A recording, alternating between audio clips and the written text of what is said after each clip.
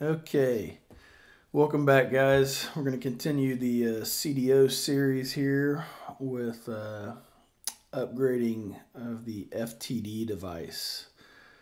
So in the last video, we saw that CDO can save a lot of time when it comes to upgrading devices, especially when it comes to upgrading, bulk devices, a lot of devices at one time. Most customers are very happy, with both the upgrade process and the time that it saves when upgrading, those ASAs. So now we're going to focus on FTD, and we're going to upgrade, I believe, our branch 3 FTD-V. So if I had a lot of devices in here, again, I could go to filter right here. I could look at my FTD devices, filter those out. I could even look at FTD software versions.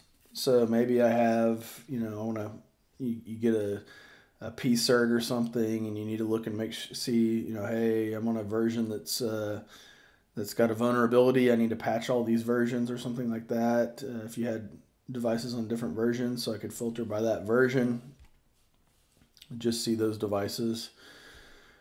But I'm going to select this device. I'm going to come over to upgrade in my details pane on the right.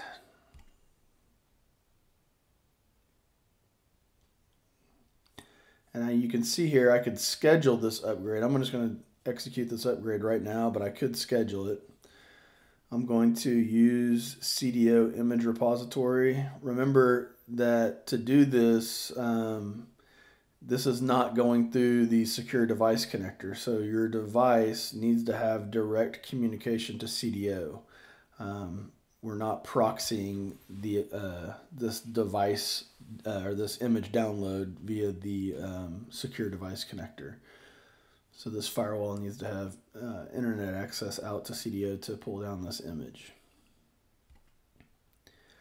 So I'm going to go to 6.5. You see I got 6.6 available, then I got maintenance releases in 6.4.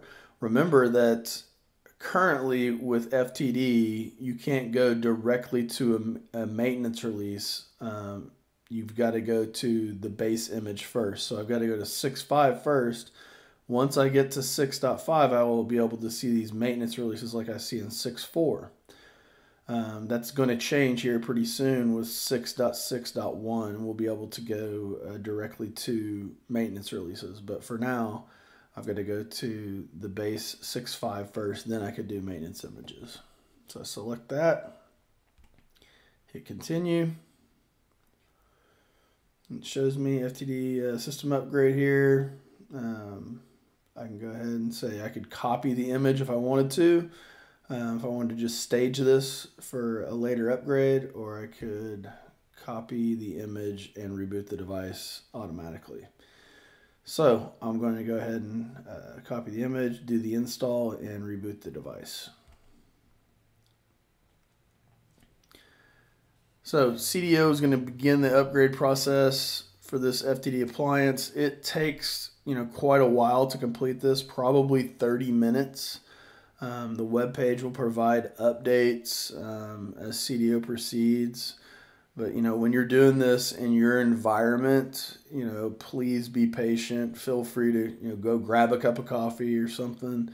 But for now, I'm going to pause the video and we'll come back whenever this is complete. Hey, I just wanted to unpause the video for a second and just show you guys the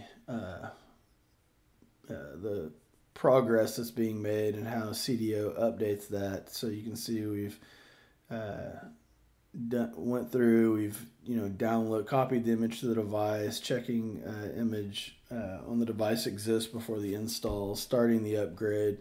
So we're getting all these kind of progress checks here that are happening as we do the upgrade. And then obviously you've got the ability to abort the upgrade if you wanted to. But I just want to give you guys a little some visibility into that, the progress that it shows within CDO. I'm going to go ahead and pause the video again, and I'll see you back when this gets finished.